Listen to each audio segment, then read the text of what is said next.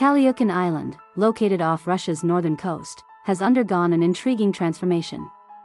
Once home to a Soviet-era weather station, the island was abandoned in 1992, leaving behind a ghostly village. But now, it has found new inhabitants in the form of polar bears. A recent series of captivating photographs showcases these polar bears exploring their serene haven, captured with a drone equipped with low-noise propellers. This innovative approach provides a unique window into the bears' lives and serves as a poignant reminder of the importance of protecting the Arctic environment and its remarkable wildlife.